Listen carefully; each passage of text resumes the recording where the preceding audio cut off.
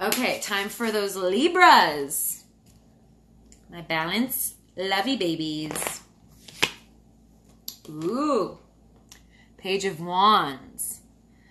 So for Libras, in order to really seek yourself, you need to have an interaction with your masculine side. And you need to recognize that, like, you know, the part of you that is loving and wants to absorb the other and experience the other in totality and form relationship with the other, that is the open, the receptive, the female aspect of you. The page represents that primary feminine energy, right? And what we see in this card is the page, the feminine aspect, interfacing with this wand as if it's the love of her life. And again, the pages are represented by a masculine figure. However, it is a very young masculine figure, which back in like medieval times, young boys could be seen as feminine also, because you hadn't yet had your voice hadn't dropped, maybe your balls hadn't dropped, maybe, your features hadn't fully developed into the strong like jaw lines that men have, etc. But that's just an interesting concept, because Libra is the sign of relationship, and Libra wants to join with the other. And what this card is basically showing you is that the way to pursue yourself is to recognize that the ultimate lover relationship has to start internally, where you are the open, curious vessel ready to discover yourself and ready to interface with everything that you could want, desire, be inspired to do, could have the action to move towards, could have, the ideas about, to interface with every kind of initiatory masculine aspect of yourself, and to recognize this energy is what allows me to have everything that I want in life, because it's the thing that moves. It's the thing that goes out. It's the thing that pursues. It's the thing that gets me things done.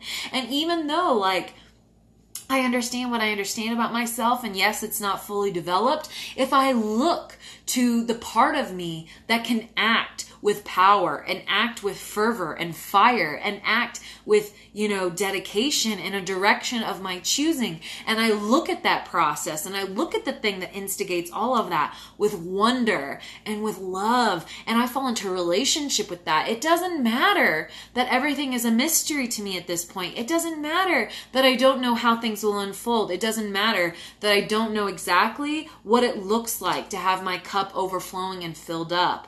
But maybe through my relationship to the masculine and feminine aspects of myself, I can sink into the true mystery that comes with a great romance, where it's like, I don't know how long this will last, and I don't know everything that you think and you feel, but you are showing me that you care by putting energy and action into me, and I'm learning from you and being guided by the actions that you take. And this to me is describing of this ultimate lover relationship, but it's also this thing that happens when we truly interface with our masculine and feminine sides. And Libras, if you guys really want to fill your cup to overflowing so that you can fully bring in positive relationships on the outside, you really have to fall in love, become enraptured and impassioned by your own will, your own desires in this life, your own directive to move. If you can't be instigated by that, if you can't be, fired up by that, anything that you find attractive in the other is really just distraction. It's really just a fugazi flame that's trying to teach you how to love yourself in a full capacity, so that, the actualization of loving yourself leads you to being able to transform and take action in the world that fully fulfills you to the point where, again, you're overflowing and you can give to relationships, not because you're trying to get, because you've already gifted yourself the attention, the admiration, the love, the encouragement, the instigation, the interest. All of those things are vital to gift to ourselves before we can really start ushering that in from the outside, from people who truly will stay in our lives and will continue to be a source of love and fulfillment for us. You know, we have to create these fulfilling relationships internally before we can fully attract it and accept it. I'm not saying you can't get a positive, beautiful, fulfilling relationship before you've learned how to love yourself, but I do think you will have blockages towards accepting the fullness of that love and fully grasping how that person feels towards you. So it's very vital to do this work internally.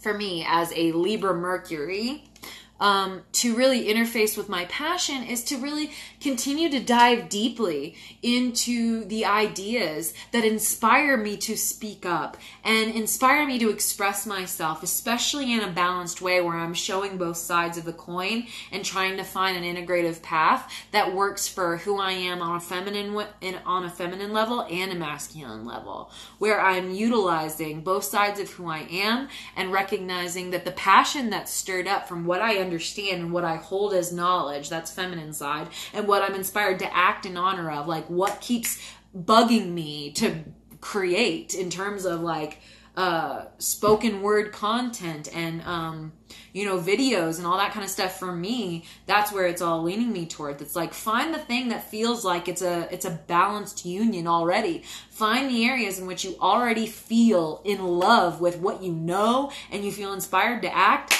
and start communicating that out.